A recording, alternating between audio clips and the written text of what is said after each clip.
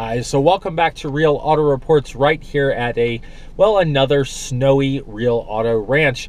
You know, it's funny, every time I go to video one of these cars lately, we seem to get a bunch of snow, and it's kind of at an odd time in the season, but that's okay. We will press on and do our real first impressions video on this 2015 Toyota Yaris SE right here from the confines of the cockpit. So we'll do our normal walk around starting at the front. In 2015, this Yaris has not really changed a ton from a complete redesign perspective, but from a refresh perspective, you do have a different front fascia, you have a more aggressive look, and in this SE you have the blackout grille and the fog lights that you can see down there at the bottom corners. Also on the SE model, you're going to add the projector headlights and the daytime running lights that go just above the top of the headlights. All nice features. Now what's interesting is that these headlights are not automatic, and they are going to be bright at night, but they're going to not turn themselves on and off for you. They don't have that kind of feature, even though this is the top of the model range. Also, the driver running lights, or the drive running lights that you have on this vehicle that are LED, they are going to be switchable as well. So if you switch the off switch all the way to the off switch on the headlight stalk, you're going to find that you turn even those driver running lights off, or daytime running lights off, DRL. And so you can turn them back on by going one step up from the off switch. All in all, though, it's a nice looking front end. It's got that kind of pinched and aggressive look that most of these city cars have. You can tell that it is in the same design vein as the Nissan Versa Note SR that we looked at as well recently here at Real Auto Reports. Let's go take a look at the side and see what it looks like from there. Alright, so from the side, what you're going to notice here is that we have the upgraded 16-inch rims. They are in a black fashion with some machine facing. This has been common in the automotive design language lately. You'll also have noticed that on some of the competition, like the Nissan Versa Note. It is a nice looking side to the vehicle. You do not have turn signals in the mirror, though, the way that you do on the Versa Note SR, which is their kind of sport package. You will notice, though, that this has a rear spoiler and some ground effects along the vehicle as well to give it a sportier flair. The SE upgrading you to those 16-inch wheels, as I mentioned. All in all, it's a good vehicle with nice proportions, and from the inside, given the size of the greenhouse, you have good room for your headroom and good visibility for the size of the windows. The only real blind spot you'd have is in that back area, right in the back C-pillar there, if you will, where the headrests and that large chunk of metal is for structure. Now, if we go around to the back, you'll notice that this is, in this particular Yaris, is the 5-door lift back.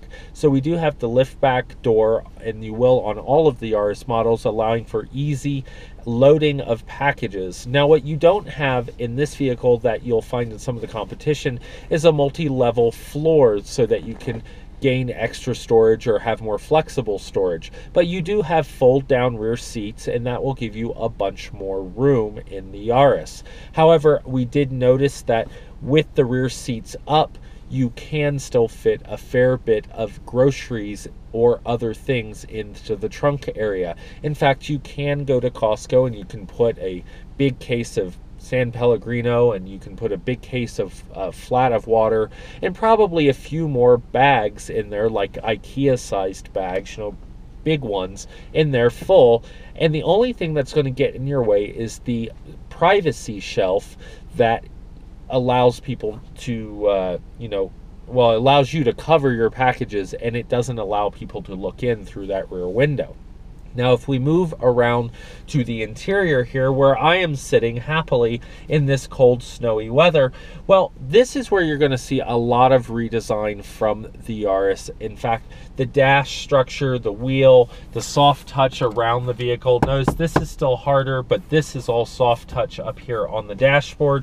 You have steering wheel controls, including mode for your radio, the volume, and your preset changes. You have, of course, your wipers and your headlight stalk over here with your high beams and your fog lights and your daytime running lights that I mentioned before. Everything is very reachable in this car and easy to find, including the hazard switch and the radio. The radio being a little bit farther away than you might realize, especially at a 6 foot or so height. Something else that I notice about this vehicle, again, is the driving position, and I've mentioned this on a lot of the city cars that we look at. The wheel is going to be at more of an angle, but it doesn't seem as sharp a pitch as it did in the Nissan Versa Note that we recently looked at. However, you do have a gated shift in this, and your seat will actually go pretty far back. I'm all the way back here, and my knees are not too far bent, but you are driving in more of an upright position. The thing is that it does not have an adjustable wheel that comes in and out. It only goes up and down, which means that you have to find a comfortable place to drive, but then you might feel like you're reaching a bit to get your knees and your legs far enough away to be comfortable when you're of a taller stature. So that's a couple things that I noticed from a first impression in the interior. The seats are well bolstered though, and in this SE we have nice ribbing in these cloth seats that give it some interest. You also have some contrast stitching along it. Notice on the doors, this is soft touch in the middle with some hard plastic around the edges and soft touch again, and then hard plastic along the top. So they've done a nice job at adding some nice refresh features in here. The other thing nit that I have from our first impressions is that this vehicle at the top of the line at almost $19,000 does not have satellite radio in it, but you can get a dealer installed navigation option now, which is according to other large brand review people, you know, the big magazines, that's going to be a first for the Yaris. And we have looked at these cars before and never found that nav option before, so we do believe that dealer installed option will be nice for people because it will help it compete with things like the Nissan Versa Note and the Ford Fiesta, Kia, Hyundai, all of those. Some odd things about this vehicle from the inside include these little pockets in the dash and this pocket up here in the top of the dash where I guess you could store something, but I'm just not sure what. Maybe your wallet, maybe, I suppose you could get your phone up there, but you wouldn't want to if the window was down. I could just see it flying right out the door. So from the interior, there are a lot of nice things about this vehicle, and it does have decent rear passenger room. Let's go check out what's under the hood and see what powers this urban city car. So under the hood, what you're going to find is a 1.5 liter, 4-cylinder, 16-valve, variable valve timing engine from Toyota. This engine will put out about 106 horsepower and about 103 foot-pounds of torque, putting it right in line with the Nissan Versa Note and other vehicles like the Ford Fiesta. It is a vehicle, or even the Chevy Spark, to be honest. This is a vehicle that is has an engine that is mated to a 4-speed automatic transmission with a gated shift. It does not have a Shiftronic on it, although it does do a good job of stepping you through the gears and allowing you to downshift as well when you shift it manually into the D3 or 2 or L or low. It is a nice driving experience in that the engine and transmission feel well mated for each other. They feel like they give you good range of power, even up here in the altitude in Colorado.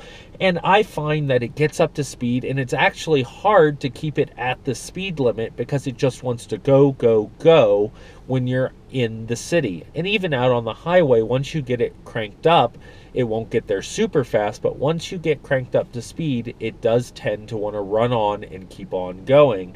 So you will like that cruise control feature that you'll find here on the SE. Now this vehicle will get 30 miles per gallon city and 36 highway with a 32 mile per gallon combined rating from the EPA. Let's go take a look at how this vehicle drives from our first driving impressions. So we'll check that out next. All right, so hitting the road here for our first impressions of the driving experience in the 2015 Toyota Yaris. Well, this is the SE, so this is going to be your top of the model family. And what does that mean? Well, we have a sports tuned suspension, we have a sports 4-speed automatic that we mentioned, and that 106 horsepower. Now, it has been snowing again here in Colorado, so the traction control from a first impressions perspective is good to have on this front wheel drive little city car. You are going to notice a fair bit of noise, just like when we tested the Nissan Versa Note. However, that's not too bad considering that we have, you know, an almost $19,000 car here. So it's not going to be super hard on the pocketbook, especially with the upper end features that this SE has. Now, the steering is nice and crisp. You have a sports tuned suspension in the SE, and even though you don't have a Shiftronic, the 4-speed automatic transmission will let you shift it pretty much like an auto stick just by moving it through the gears, and it actually does downshift well and do pretty much everything that you'd expect it to do. The suspension handles bumps well. You're going to notice that it is a little bit on the stiffer side, but it does soak them up well. It doesn't rattle your teeth, if you will. And all in all, from a first impressions perspective, it's probably one of the nicer driving urban commuters that you could pick, because it does have a standard transmission. It doesn't have that kind of droning noise issue that some of the CVTs have. And even though it's only 106 horsepower and 103 foot-pounds of torque, it actually gets up to speed quickly. And it's interesting, once you get it cranked up to around 75 or 80, it'll actually be hard, even with the hills here in Colorado, the mountains, it is hard to keep it under this a really high rate of speed. You know, to keep it at 75 or 80, you'll want to use the optional cruise control. I think it's a vehicle you'll want to check out if you're looking for a city car. And, well, the added sound deadening for 2015 will help keep the noise down and make it a little bit quieter than some of the competition. We'll have the real wrap-up coming up next.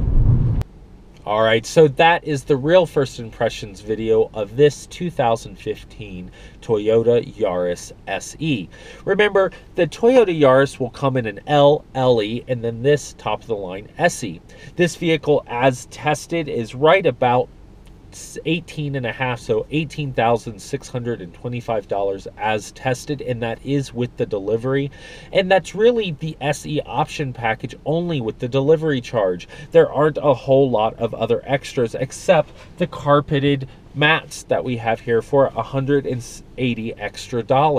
This is a vehicle that is good for the city. It has good steering, and with the sports tuned suspension here in the SE, you're going to like the way it drives. It's going to be like a little go-kart, yet the suspension is supple enough to soak up the city bumps and not feel like you're driving on a buckboard or sitting right on the ground. It has some give in the suspension, making it more pleasurable to drive. And for 2015, they've added things like the anti-roll bar to the SE, the unique steering calibration, and the 4-wheel disc brakes, making this a really nice package. And I can't forget the extra sound deadening for 2015. Now remember, this is not a complete and total redesign. That's going to come down the road, and we expect that this vehicle will eventually be built side by side with the Mazda 2 and have the Skyactiv engine technology in the future.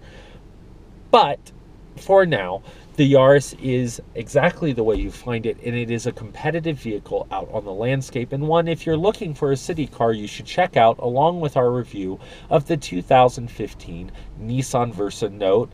And we hope to have other city cars coming at you down the road. You can even check out our previous reviews of vehicles like the Chevrolet Spark and even the Scion IQ, and so on and so forth. I'm Jonathan McGrew for Real Auto Reports right here at a, well, very snowy Real Auto Ranch, and we will see you down the road.